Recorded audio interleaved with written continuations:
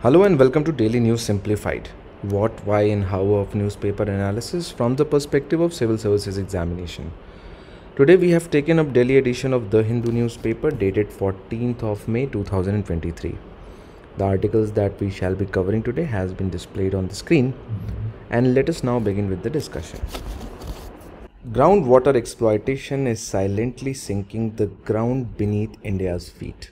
And this article talks about basically declining groundwater across the country, but specifically in few areas of Punjab, Haryana, Delhi, and how it is being manifested into various kinds of problems that the local inhabitants are facing in these areas. Now, if you focus on the GS paper 1 syllabus, important geophysical phenomena as well as features, their location and changes in critical geographical feature including water bodies is a part of the syllabus. Groundwater being one of the most important reservoirs of fresh water on the surface of the earth and also below the surface of the earth will definitely get covered under this part of the topic. From the perspective of UPSC examination, it is very important for us to discuss the challenges with respect to the groundwater. The challenges with respect to the declining quantity and as well as with respect to the declining quality of the groundwater, which basically means the pollutants. So we will start the discussion by first understanding how groundwater actually works, what it is, where are the major reservoirs of the water, and what is the major use of the groundwater in India. Then we will move on and understand why these challenges are being faced in our country, and that is with respect to some very systematic issues, and we will see that how it is due to systemic issues in India's governance. And then finally, we will of course learn the way forward as to how to tackle this problem. So let us now begin the discussion. So if you have to define groundwater, it is basically water found underground in cracks and spaces in soil, sand and rocks beneath the surface of the earth. So as you can see, this is the top layer, which is the soil. Then this is a layer of a rock which is not permeable to water, and so that is why it is called aquitard.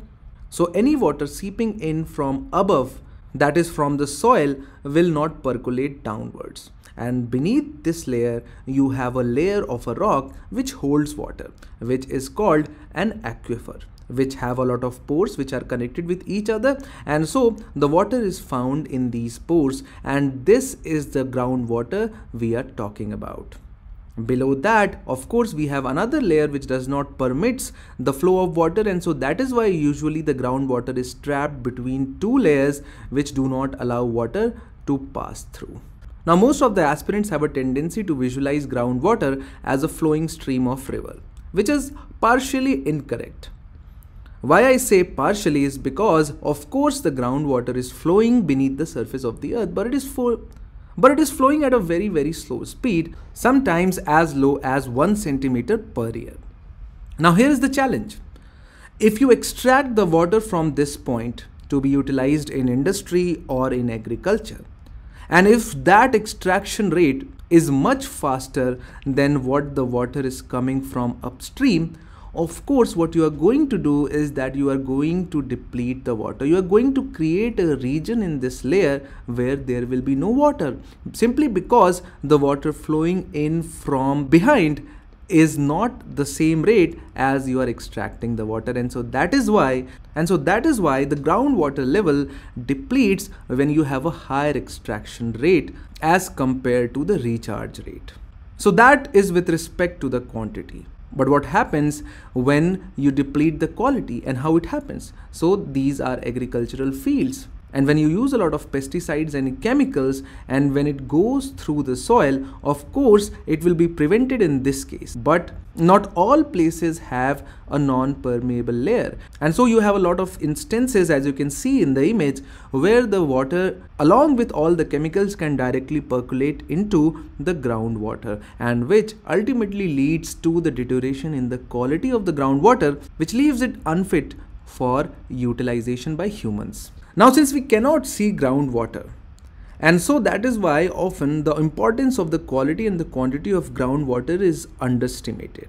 Out of all the water present on the surface of the earth, only 3% is fresh water, which means only 3% of the overall mass of the water on the earth, only 3% can be utilized by humans for carrying out various activities. And out of that, around 68.7%, around 69% is locked up in ice caps and glaciers. So of course, that is beyond our reach.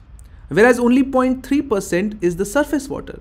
So the rivers, lakes and swamps constitute only 0.3%, and so you can see that around 1/3 of the total fresh water on the surface of the earth is groundwater.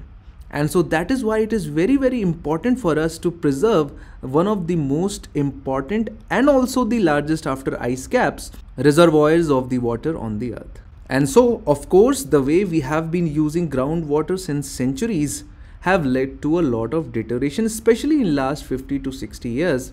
And we'll try to understand how and what are the reasons behind it. And so let us start by first understanding the decline in water level in the underground water. So of course, we have seen how over-exploitation and unscientific extraction, the extraction rate which is higher than what is being recharged, will obviously lead to the decline in the quantity of the water. But the way we have been doing agriculture in our country has led to inland salinity of the groundwater. So you must have experienced that a lot of times when you drink water, it tastes very, very saline. And the reason behind that is due to the practice of surface water irrigation without consideration of groundwater status. The gradual rise of groundwater level with time has resulted in waterlogging and heavy evaporation in semi-arid regions, arid or semi-arid regions, and that has led to a lot of salinity of the groundwater. And this is a particular problem in areas of Rajasthan, Haryana as well as in Punjab. Then you have the problem of coastal salinity inside the groundwater level. So we have seen that we have extracted fresh water a lot from the groundwater. So what this withdrawal of fresh groundwater does is that it allows the coastal aquifers to intrude into the groundwater or the freshwater aquifers in the coastal regions. So what it basically means is that the saline groundwater has slowly and steadily started to move inside the freshwater aquifers, and this is a typical problem in the areas of Tamil Nadu as well as in Gujarat. So we are facing the problem of decline in the groundwater, inland salinity, and also the increasing salinity of the coastal aquifers. But apart from this, you have a major problem of contamination of the groundwater with these chemicals, which are arsenic, nitrates, fluoride, iron and uranium. And so let us look into what are the causes, what are the worst impacted areas due to these chemicals, and also what is the problem, why we should be concerned because of these contaminants. Starting with the pollutant which is creating the most news in last 5 years, that is arsenic pollution, and due to which many blocks and districts in West Bengal are being impacted. Its chronic exposure leads to black foot disease and also has been reported as a leading cause of lung as well as skin cancer. Now how does arsenic ends up in groundwater? And to illustrate this, consider this as the top layer of the soil and the blue dots represent the aquifer. And so initially 100 years ago, what people did was that they dug a well, and that was very shallow because we did not extract much water till then. But gradually what has happened is that due to increasing removal of groundwater, the water level is going down and down and down, and because of which the wells which are now being dug are extremely deep. And in the areas of Bengal, there are rock formations at the deeper level which contain arsenic. And so as the wells are going deeper, the amount of arsenic they are taking in is increasing in number. Apart from that, there are various kinds of chemical pesticides which contain significant amounts of arsenic. Once released into the land, they leach into the groundwater. So that is about arsenic pollution in groundwater. Then we have nitrate pollution, and this problem is being faced across the country. Its chronic exposure leads to blue baby syndrome, and it is also known as something which I am not able to pronounce, but the bottom line is that the nitrate concentration across the country, unlike arsenic which is limited to a very small area, the nitrate pollution is found and increasingly being found across the country. Now, what is the cause of nitrate pollution in the groundwater? And that is due to the surface leaching, and you will see that whatever we use, for example, the nitrogen based fertilizer we use, ultimately whatever is extra not utilized by the plant washes down with the water. Then all the septic waste, municipal waste which is released into the open or into the rivers ultimately leaches down to the groundwater. And so that is why you will find nitrate pollution across the country. Then we have a problem of fluoride pollution, and this is a main problem in the state of Punjab, and its chronic exposure leads to neuromuscular disorders and teeth deformity, or also known as yellow teeth. Now, both human as well as natural causes are responsible behind increasing fluoride concentration. So natural causes would include rocks which have higher concentration of fluoride, the leaching of which is releasing fluoride into the groundwater.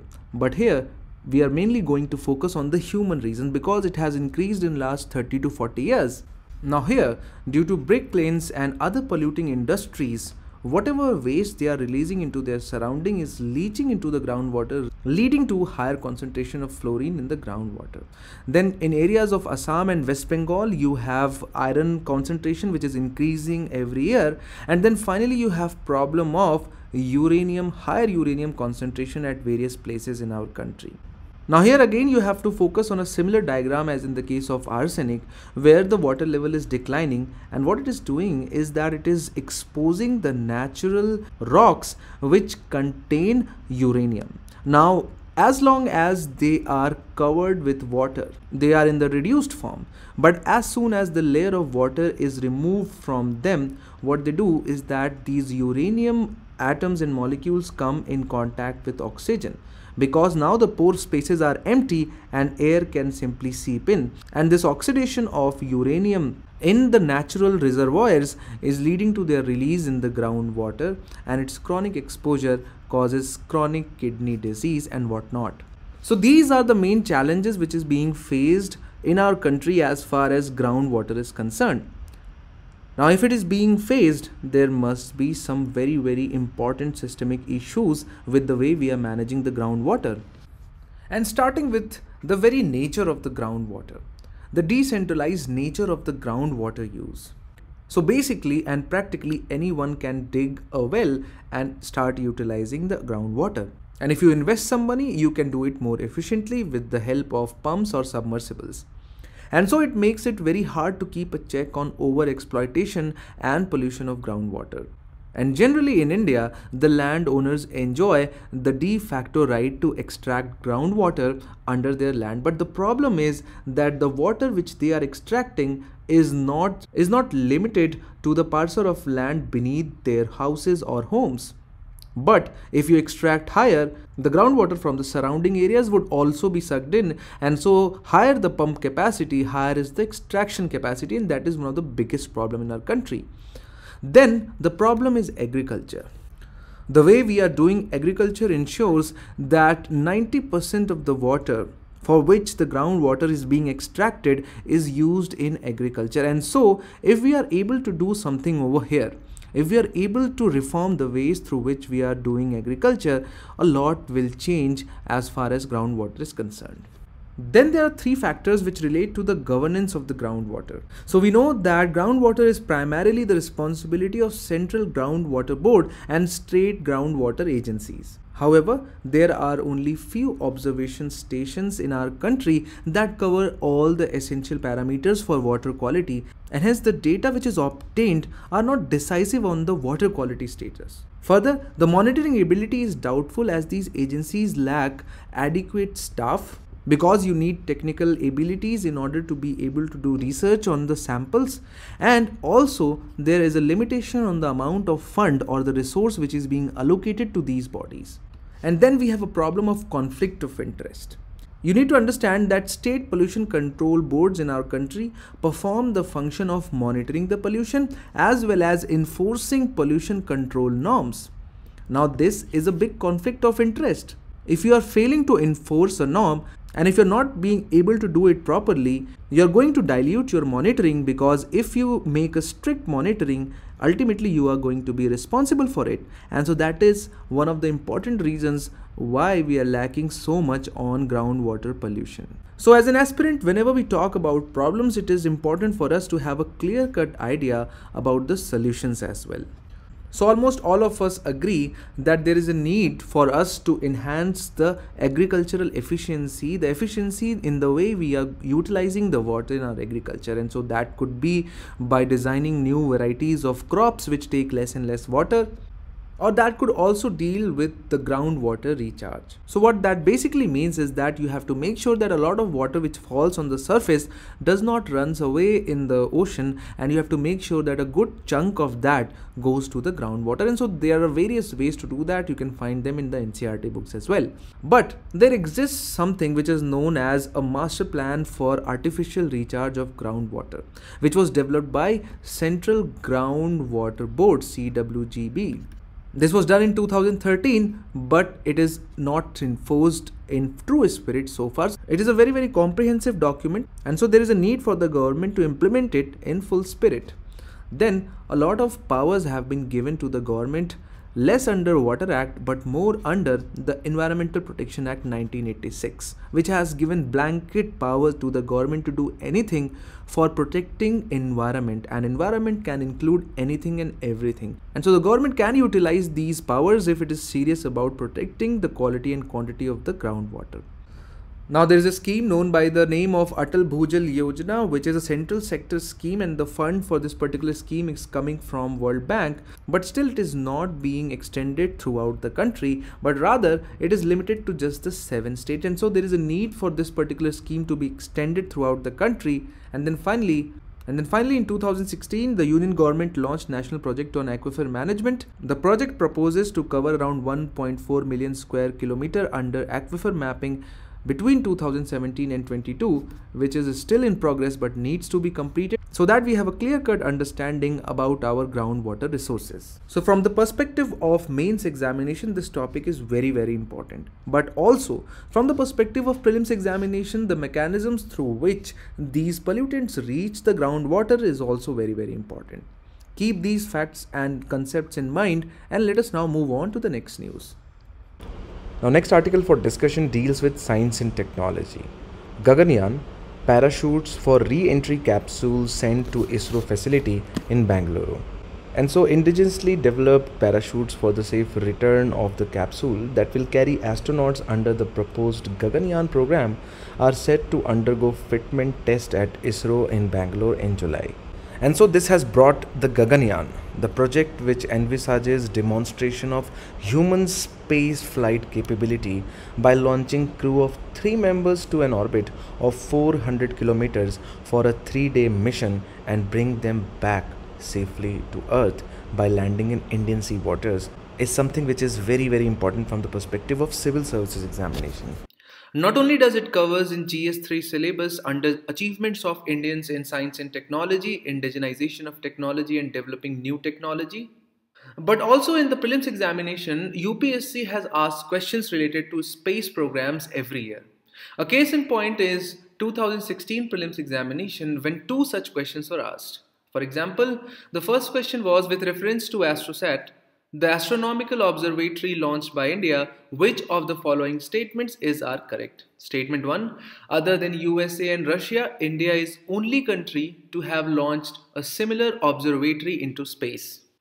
Now this is incorrect, as India is not the 3rd but the 4th country, and 3rd country was Japan, and hence this statement is incorrect. Similarly, the second statement is also incorrect, as it says that AstroSat is a 2-ton satellite placed in an orbit at 1650 kilometers above the surface of the Earth.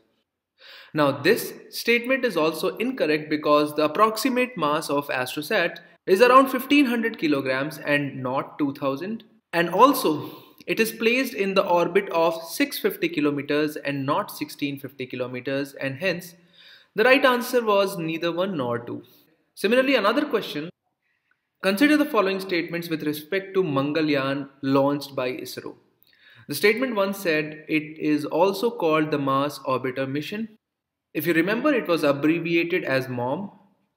The second statement says it made India the second country to have a spacecraft orbit the Mars after USA. Now this statement is incorrect, as not only NASA from USA but also Soviet Union as well as China have done so. And hence India is not the only country after USA to have done so. And third statement is correct because it made India the only country to be successful in making its spacecraft orbit the Mars in its very first attempt, and hence the right answer is C, 1 and 3. So you can understand that a very deep insights into space programs, especially the ones launched by ISRO, are very important from the perspective of prelims examination. Also in Mains 2019 under GS3 paper, UPSC has asked recently what is India's plan to have its own space station and how will it benefit our space program. And hence it becomes important for us to cover Gaganyaan in detail. So it needs to be highlighted here clearly that Gaganyaan is not going to be space station. It is just going to be a project for first human space flight program of India. It shall have three components, under which two shall be unmanned and one shall be a human space flight, which will be launched in December 2021. Now, as far as the carrying capacity of the space flight is concerned, ISRO plans to send 3 astronauts to a low Earth orbit of 300 to 400 kilometers on GSLV Mark III vehicle. So keep in mind that a low Earth orbit is characterized as one having an altitude of 300 to 400 kilometers, and the carrier will be very powerful GSLV Mark III, which has been indigenously built by ISRO. So apart from humans, is ISRO going to launch humanoids as well? Yes, ISRO is planning to launch humanoids before it can launch the humans into space for carrying out microgravity experiments. The successful implementation of Gaganyaan mission would propel India's image in global forum, as it would be fourth country to send such a mission after Russia, USA and China. Now let us understand few important technologies which will be essential for successful conduct of Gaganyaan mission. Now the first and most important component would be a rocket or a carrier which would take the crew module into the space. Now GSLV Mach 3, which is an indigenously built cryogenic engine, is capable of delivering such a heavier payload into the space.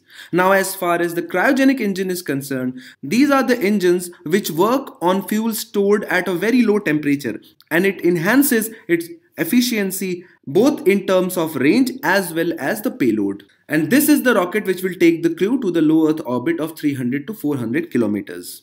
Now as far as the crew module is concerned, this will be the capsule in which our astronauts will be carried into low Earth orbit. So the rocket is going to carry two kinds of modules. The first is crew module and the second is service module. Now this service module will carry many other technologies and safety features which are designed to protect this crew module, and crew module in itself will house astronauts.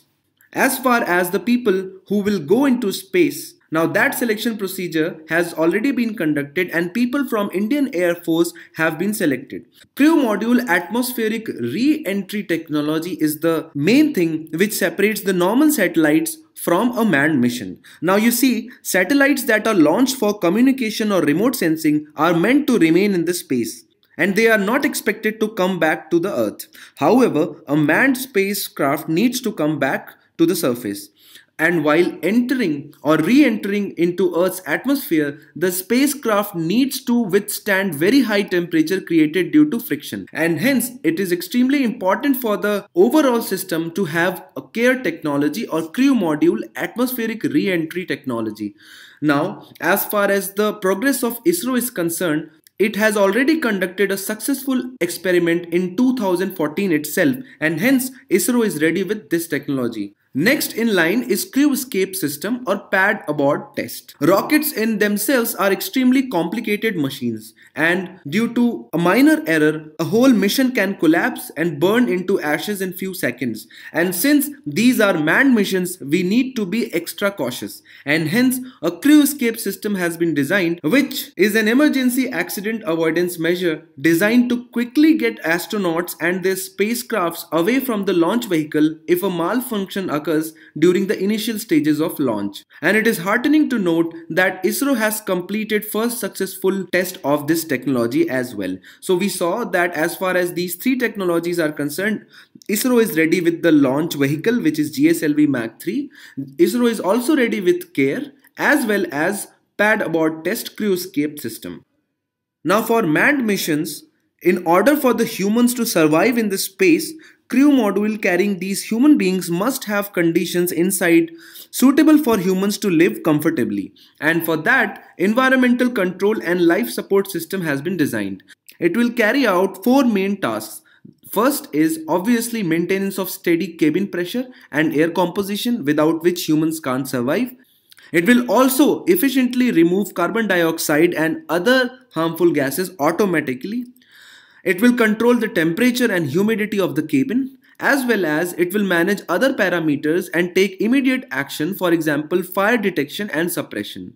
Now, this is the only technology with which ISRO is not ready so far, and the layout, design and configuration of this technology has been finalized, but it has not been tested yet. So this is that component of Gaganyaan which needs to be immediately prioritized by ISRO. So the way UPSC has asked questions, it is not sufficient to just memorize on the objectives, but you also need to keep a track on what are the various technologies which have been developed by ISRO in order to achieve the mission objectives. Let's now move on to the next news. Next article for discussion deals with a disaster.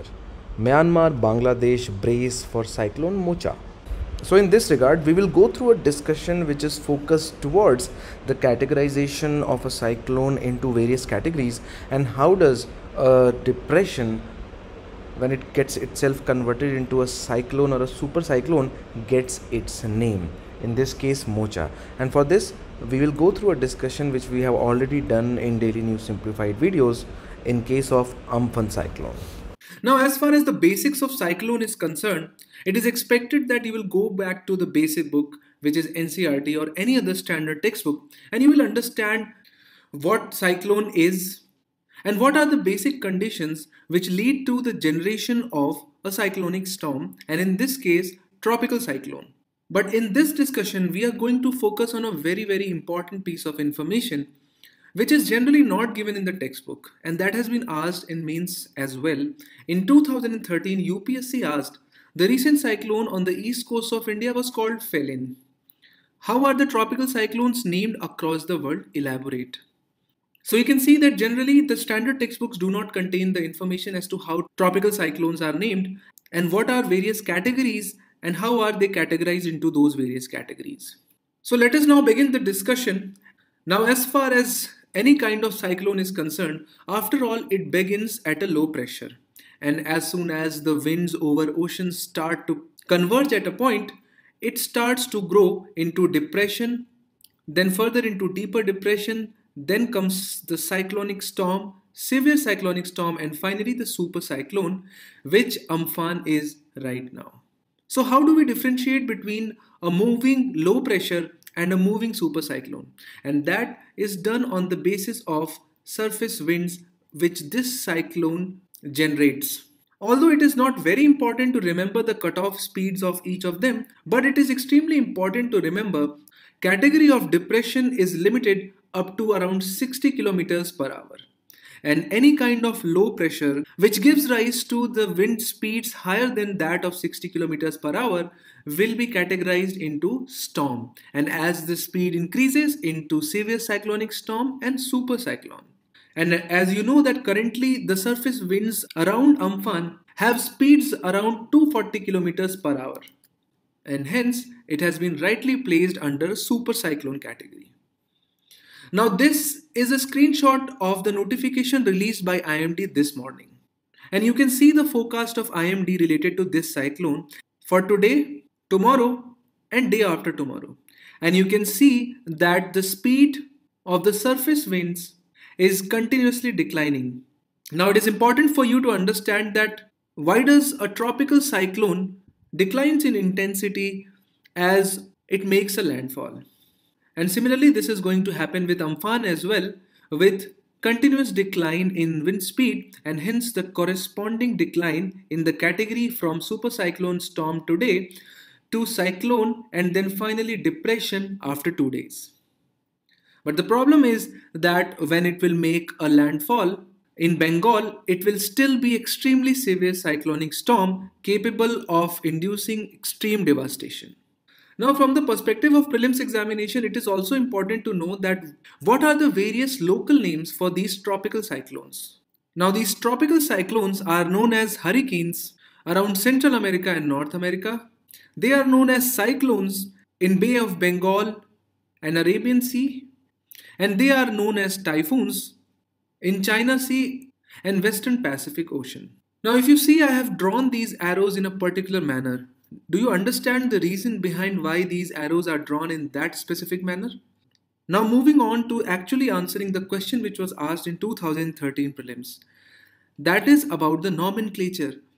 You keep on hearing these names like Amphan, Fani, Okhi, Phelan. From where does these names come and how are they allotted? So first and foremost, just like any other climatic phenomena, why can't we just code them? And why is there a need to humanize these cyclones? Now there are two reasons for that. Now the first is simultaneous multiplicity, which basically means that tropical cyclones can last for a week or more. Therefore, there can be more than one cyclone at a time. And hence, weather forecasters give each tropical cyclone a name to avoid confusion. Similarly, adopting names of cyclones makes it easier for people to remember, as opposed to numbers and other technical researchers' terms, which will make it extremely difficult for the common people to connect to these climatic phenomena. And naming them makes it easier for the scientific community like IMD to create awareness among general public and disseminate warning signals. Now to the main question is, how are they named? From where did Amphan come? Cyclones that form in every ocean basin across the world are named by Regional Specialized Meteorological Centers, or acronymed as RSMC, and each such center has been allocated an ocean basin.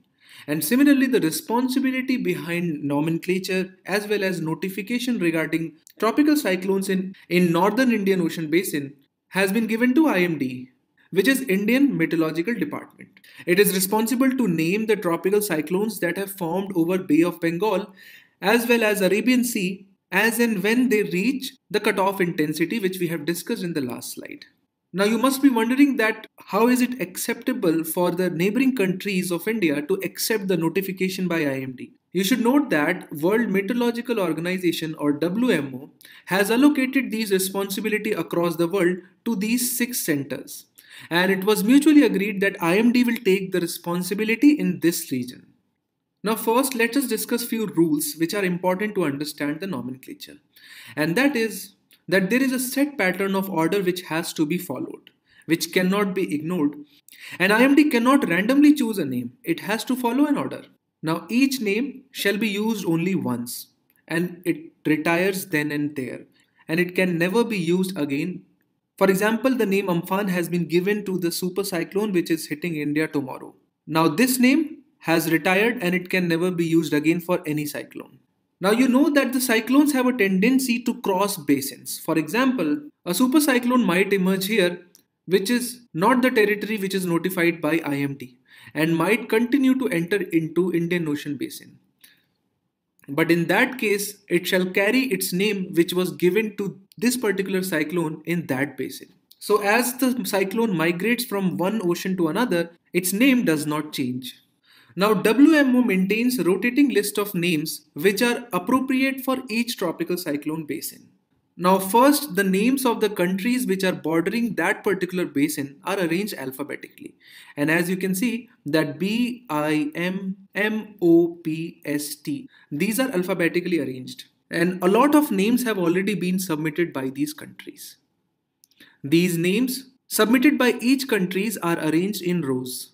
So all these names have been submitted by Bangladesh, and all the names in the row 2 have been submitted by India, and similarly all other countries. Now the first cyclone which will be named shall start from the first row of column 1 and continue sequentially last row in the last column. So first, all the names in this column shall be exhausted, which means all the names given by countries has been exhausted once. Then we will move to next column and then next column, and finally we have arrived at Amphan, which is right here, and you can see that this name was submitted by Thailand. So in 2020, the first name to be used will be the one not used yet from the list below, and that turns out to be Amphan.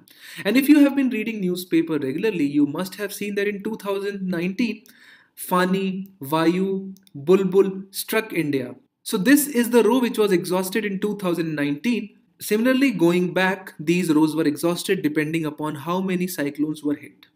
Now, you should not get confused that these columns mean year-wise allocation.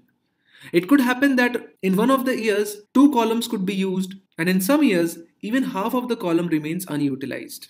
Now, on the basis of what we have discussed so far, if I give to you this chart and ask you that after Amphan, what will be the name of the next cyclone in Bay of Bengal?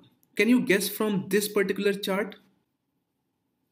Now, to follow the same procedure, it will start from the first row and first column in this cell, and it will be named as Nisarg. And then first this column will be utilized. Hence, the first cyclone shall be named as Nisarg, followed by Gati, followed by Nivar. So this is as far as nomenclature of tropical cyclone is concerned. It is important to keep in mind these things, both from the perspective of mains as well as prelims examination. There is an article in today's The Hindu, UK sees success in mitochondrial replacement therapy. We will discuss this article piece by piece. As the name suggests, mitochondrial replacement therapy, it has something to do with mitochondria. Mitochondria is one of the cell organelle. In the cytoplasm of the cell, you have centrally located nucleus and you have various other cell organelle, like chloroplast, like ribosome, like Golgi apparatus. It is this one of the cell organelle that we are interested in, mitochondria. Mitochondria is found in all human cells, and by the knowledge of class 7th biology, you would know that mitochondria is the powerhouse of all the cells. It is responsible for producing energy for the cells through cellular respiration. Respiration, you understand, involves uptake of oxygen. Mitochondria converts oxygen and the nutrients flowing into the cell into adenosine triphosphate, ATP. It is the chemical energy that powers the cell. ATP is also nicknamed as the energy currency of the body. But any mutation that damages mitochondria would tend to affect more the energy-hungry organs. It can result in a range of energy problems such as weak muscles, heart disease, liver problem, also neurological disorders. And once it happens, then there is no cure. To perform its function, mitochondria has its own small genome called as mitochondrial DNA. It's very small. Mitochondrial DNA just contains 37 genes. The chromosomal DNA, which is inside the nucleus of the cell, it has around 20,000 to 25,000 genes. There is a very small circular segment of mitochondrial DNA and it has only 37 genes. But in the chapter of reproduction that we studied in class 7th or maybe class 8th, there was no mention of mitochondrial DNA because unlike the nuclear DNA, mitochondrial DNA does not contain instructions for our biological traits. It is only concerned with the functioning of mitochondria. It codes for the production of certain transfer RNA, some of the RNAs that enables mitochondria to function well and to act as the powerhouse of the cell. So mitochondrial DNA has nothing to do with the way the child will look. The color of the skin, the color of the eye, the height, the curliness in the hair, none of the biological trait would be linked to mitochondrial DNA. Mitochondrial DNA having only 37 genes responsible only for energy production. But malfunctioning of energy production does affect many of the tissues and organs. It is estimated that 1 in 4,000 children are born with mitochondrial disease. And the peculiar thing about these mitochondrial diseases is that mitochondrial diseases are maternally inherited. Because mitochondrial DNA is inherited maternally. It is inherited only from the mother, almost only from the mother. There are many reasons for this. One of the reasons is the sperm cell, it hardly contains any mitochondria. It does, but the amount of mitochondria in the sperm cell is very limited. In the midpiece of the sperm cells, there are few mitochondria that provide energy for the sperm cell to move and swim towards the egg.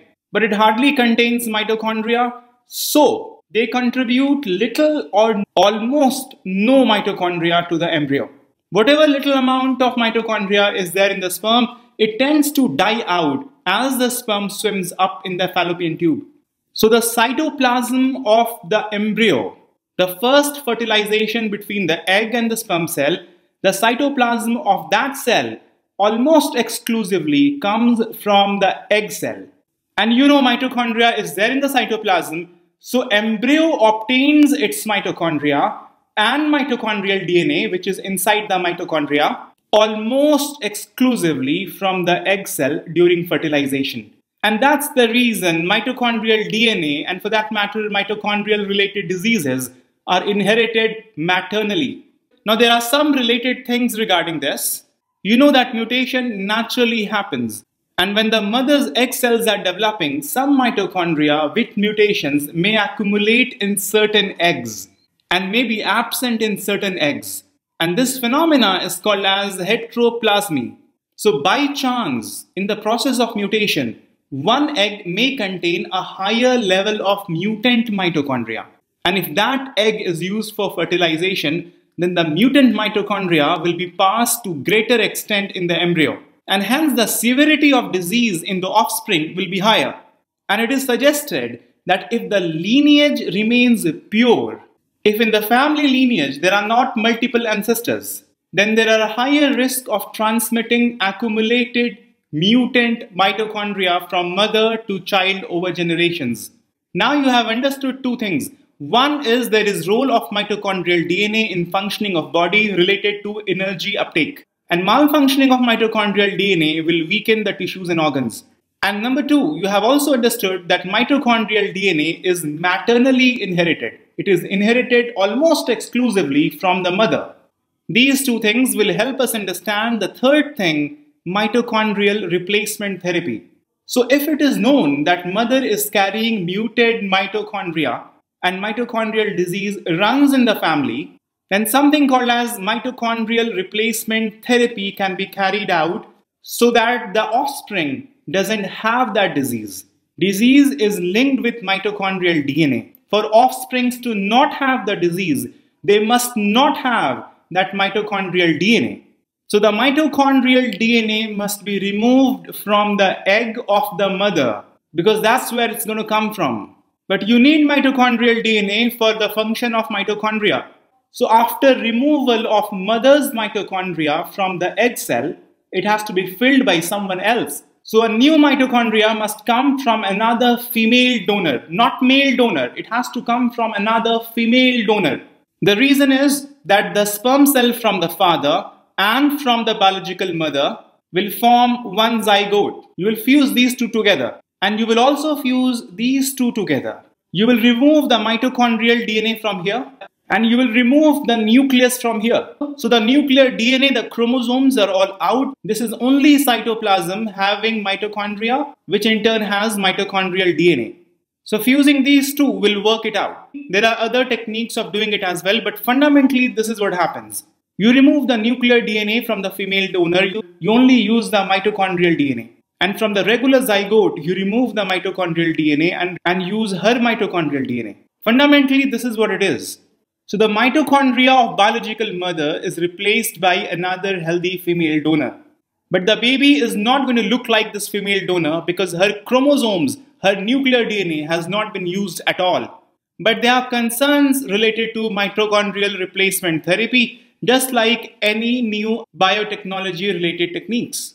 First of all, like CRISPR, gene editing, gene silencing, or any other biotechnology related technique, we do not know as to what will be the long-term impact. The same concern we have for GM crops. Mixing of mitochondria can impact traits in unforeseen ways about which we may not know. It was in 2015 when for the first time UK government allowed for mitochondrial replacement therapy. So it has been just 8 years since this therapy has been used, and around 5 children so far have born in United Kingdom using this therapy. So the long-term impact of this is yet to be seen. This kind of technique may also create designer baby mentality. Parents may want to create a child with certain traits or characteristics as per their desire, and all it takes is to remove few genes from here and there. Now you will also appreciate that in this replacement therapy, the new mitochondria that you're adding, that must not be having any mutation, otherwise it will defeat the entire purpose. So you have to be absolutely sure, first of all, that the female donor herself is not carrying any mutation. There is only one facility in the entire United Kingdom that has license to carry out this therapy, because technologically it's a very challenging procedure. If not carefully done, the zygote and the baby that comes out of it may have complications. There are huge ethical concerns altering the human genome. There are religious implications because in the process you are killing some zygote. As I have explained you here, you are doing the fusion and then you are destroying some things in the fused egg and sperm cell. And if you strictly look at it from the pro-life perspective, this is killing a baby. Obviously the cost will be very high, and this is not cure. You are preventing the disease to be transferred. But for people who cannot afford this therapy, for them there is no cure. So the criticism is rather more research must be diverted towards curing it and not just preventing it through a very exorbitantly costly therapy. UPSC in 2021 has asked this question in the prelims exam. In the context of hereditary diseases, consider the following statement. Passing on mitochondrial diseases from parent to children can be prevented by mitochondrial replacement therapy either before or after in vitro fertilization of egg. As we have touched upon it very slightly, but we did not go into the detail of the mechanism of it because that will be beyond the scope of UPSC exam. But you do understand the removal of mitochondria, it can be done after fusion with the sperm. It can also be done before it. But the fundamental thing is you remove it and replace it by another mitochondrial DNA of healthy female donor. So the statement is plain and straight. You can do it before or after the fertilization of egg. The statement is correct. The child inherits mitochondrial disease entirely from mother and not from father. It sounds like an extreme statement because here I pointed it out that the disease comes almost exclusively from the egg cell, and we gave the reason for that as well. The sperm cell has very little mitochondria and almost all of it dies in the process of it finding the egg cell and getting fused with it. But if you really Google it, you'll find some of the research papers that suggest that in the rare event, some of the mitochondria from the sperm cell may survive and may be present in the zygote. In the rare eventuality, mitochondria from the sperm cell may also be there. So if they would have written almost here, almost entirely from mother, we would have been very comfortable with this statement. But the father's mitochondria getting into the fertilized egg is a rare event. It's exception rather than rule.